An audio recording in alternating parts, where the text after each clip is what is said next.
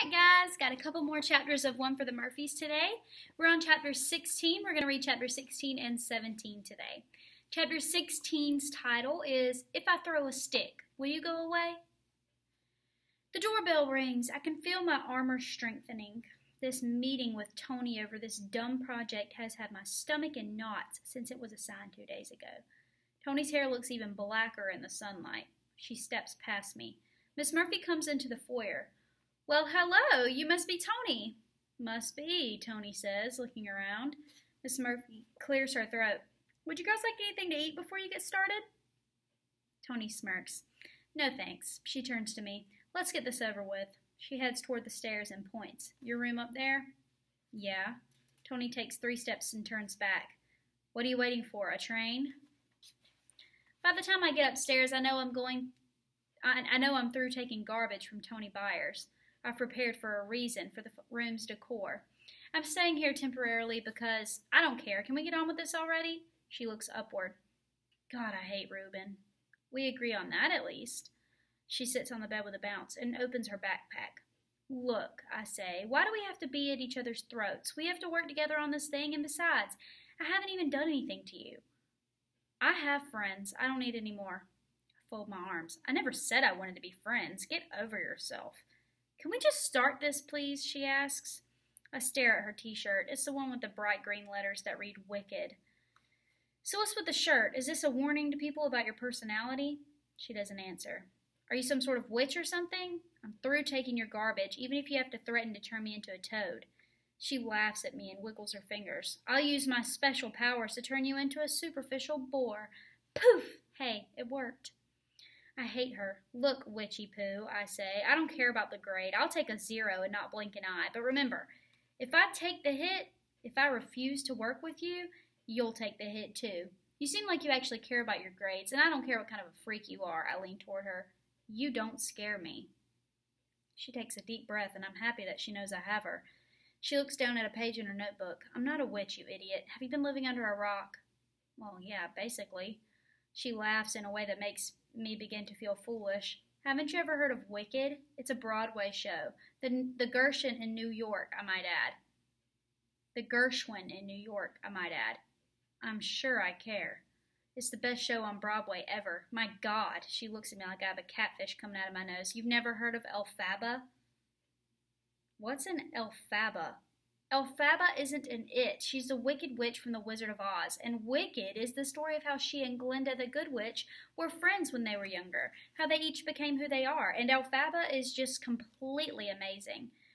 Figures you'd like the Wicked one. But she's not wicked. She's perfect.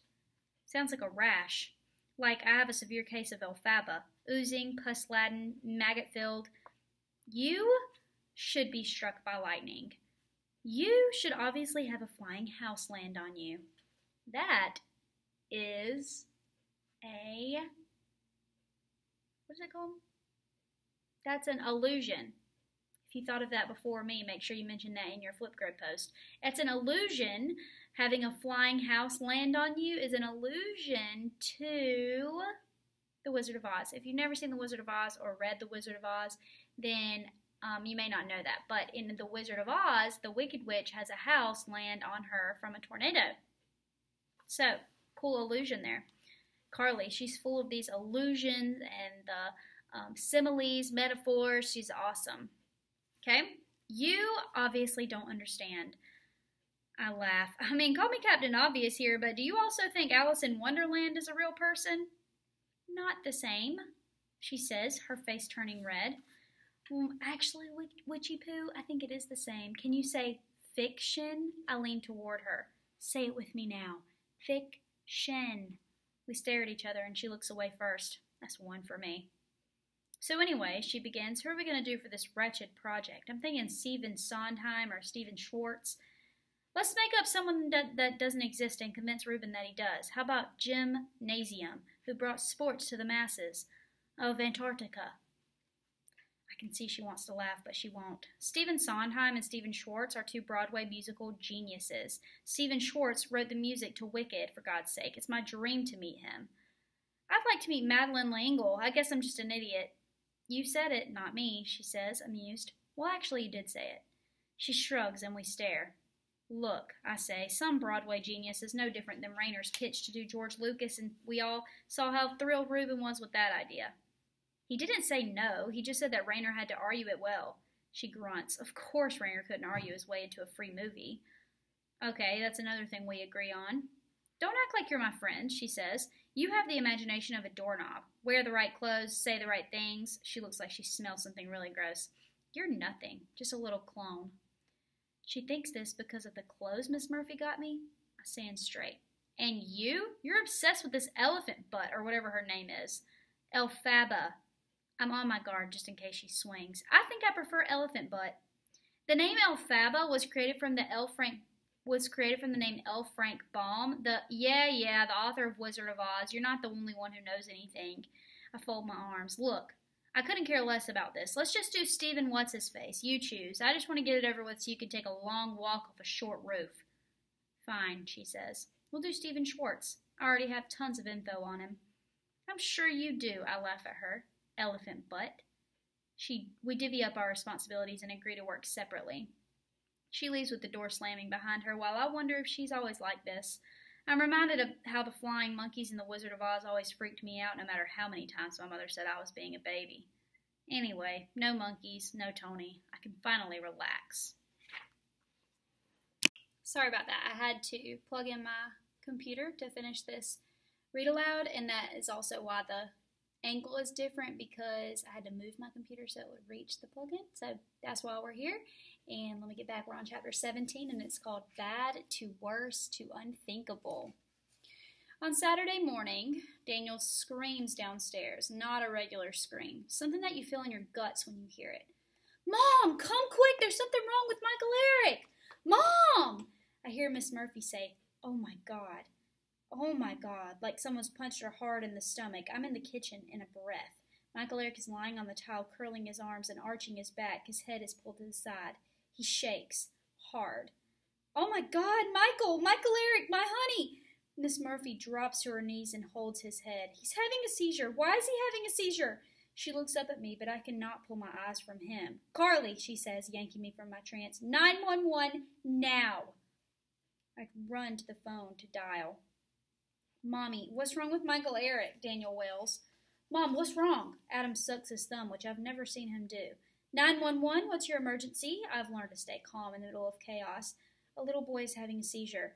I answer question after question when I want to scream for them to just come. I watch Miss Murphy cradling Michael Eric, rocking back and forth. Her forehead touches his. He has stopped shaking, but he lies limp. Miss Murphy strokes his sweaty blonde hair. She's pleading. No, no, no. I tap my foot and count. Somehow I'm able to count, listen, and pray all at the same time. After millions of questions, I finally hang up. Carly, Miss Murphy says through her crying, call Jack, call him at the station, and tell him to come meet us at the hospital. I dial the number, but another firefighter answers. I need to speak with Jack Murphy. It's an emergency. The man leaves the phone, and it isn't long before a panicked Mr. Murphy is on the line. Hello? Hi, Mr. Murphy. It's Carly. Michael Eric is sick. Miss Murphy says he's having a seizure. We called an ambulance. Oh, my God! His voice cuts me in half. Miss Murphy's forehead touches Michael Eric's again. Oh, my God, please. No, she sobs as they rock back and forth. Daniel kneels, rubbing Michael Eric's leg. Adam stares, terrified, at his mother. Miss Murphy looks up at me. Her voice sounds urgent. Tell Jack to meet us at St. Francis Hospital. I put the phone to my ear and begin to speak. He interrupts. I heard, Carly. I'm on my way. When the EMTs arrive, they take Michael Eric's blood pressure, temperature, and check his eyes with a light. They listen to his heartbeat. Finally, they put him on a stretcher and wheel him out of the door. I follow the stretcher and Miss Murphy. A lot of the neighbors stand on their porches. She turns around. Carly, honey, I know you're upset, and I know you want to come, but the boys probably shouldn't be at the hospital. Would you mind staying with them here? I force myself to nod as I look past her while they load Michael Eric into the ambulance.